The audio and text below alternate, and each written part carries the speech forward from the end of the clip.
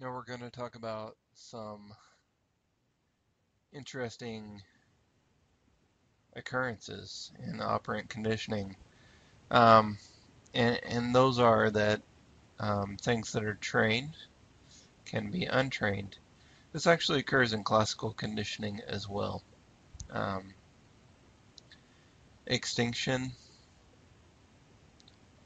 and the idea of spontaneous recovery. So, just like in classical conditioning,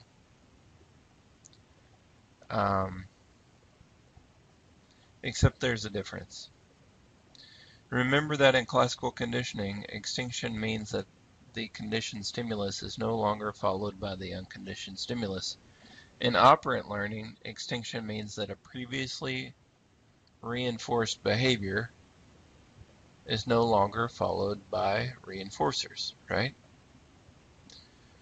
So one cool thing that happens in operant conditioning, extinction, is what is called an extinction burst.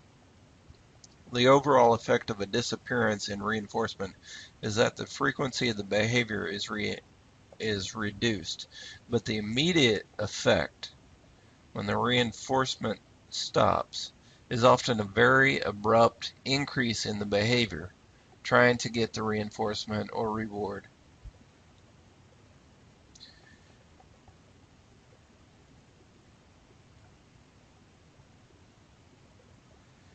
I'm trained to some extent in applied behavioral analysis, which is sort of what Super Nanny does on TV.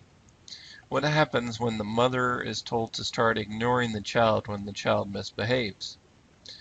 At first, the child's misbehavior and attempts for negative attention increase dramatically. This is the hardest time for the mother to continue the course.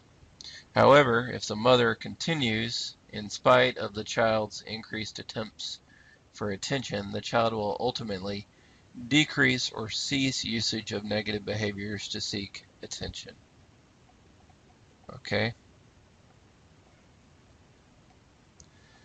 Another effect that may happen with extinction is that people try other things to get their reinforcement. If at first you don't succeed, try something else. And so they'll try other things to get the food or the candy or whatever it may be. But normally the something else will be something similar to the traditional reinforced behavior.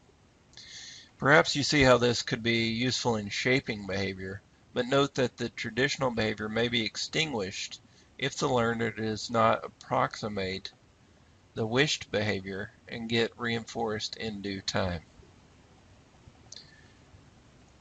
Now, you also may have heard of people regressing to a more primitive or childlike behavior when under great stress or trauma. I know I have, you probably have too. Um, I, in a small way, this is what we do when we cry. I'm not saying we shouldn't. I'm just saying it's a very small regression. Imagine this idea in terms of conditioning. In operant conditioning, after one behavior has been extinguished and a new behavior has been reinforced, there is the possibility of resurgence.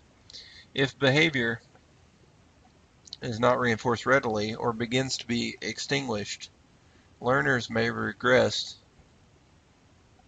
to previously reinforced behaviors.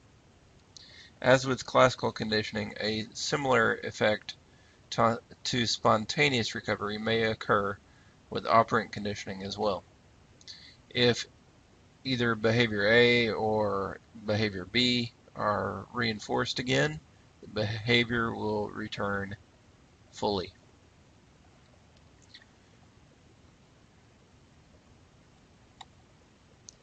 Now we're going to look at some other simple schedules. We saw the four main types of reinforcement schedules. These are other possibilities that can be used, and we are going to go through them rather quickly. A good question that you're probably asking, hopefully, right now is, will this be on the test? Um, the four that I talked about previously will be on the test. Um, these simple schedules, um, I will try to seek main ideas and I will try to point them out to you in preparing you um, for the test. What I don't want you to do is to try to memorize every single thing about each one of these. I don't have them memorized, um, and they are not used that commonly. So I want you to sort of listen, capture the main idea, jot down some notes, but be less stressed and pressured about this. All right, first we have the fixed duration schedule. It involves reinforcement after a specified period of time, non-continuously. That being the key thing, non-continuously. Imagine being rewarded after every piano practice with milk and cookies. It doesn't happen all day, but if you put in your 30 minutes of piano practice, you know that you'll be reinforced. So it's an every now and then sort of thing, but you know when you do it, you get reinforced. The variable duration schedule is similar, except that a child will be reinforced as long as they practice for an amount of time approximating the desired time allotment, 20, 30, or 45 minutes. Some of you may be lucky enough to have jobs that use non-contingent reinforcement schedules. In a fixed time schedule, you're rewarded after a certain period of time, regardless of what behavior you show during that time.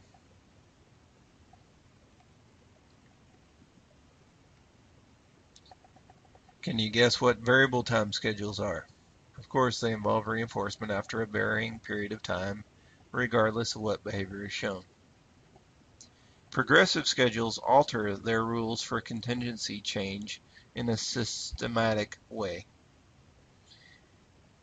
In a progressive ratio schedule,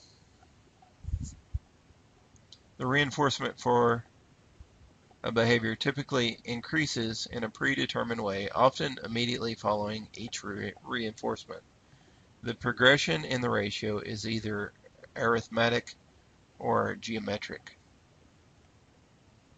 So either the number of times the behavior must occur to be reinforced changes, or the reinforcement gets smaller.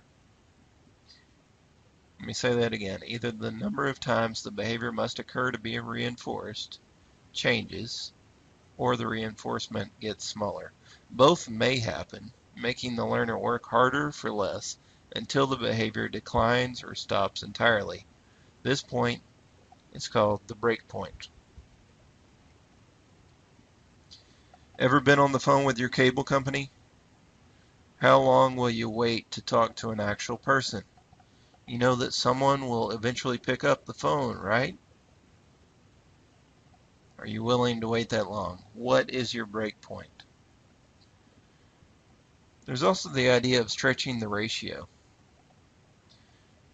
which describes how a person who may be continually reinforced at the beginning of learning will eventually do a behavior hundreds of times for their reinforcement. This occurs slowly by the trainer increasing the amount of the ratio slowly over time rather than a noticeable, sizable increase all at once. If the increase is too rapid, though, something similar to a breakpoint may occur, called ratio strain, wherein the tendency to perform will break down and be extinguished. Think about workers who grumble about being overworked and underpaid. They are experiencing a stretching of their ratio.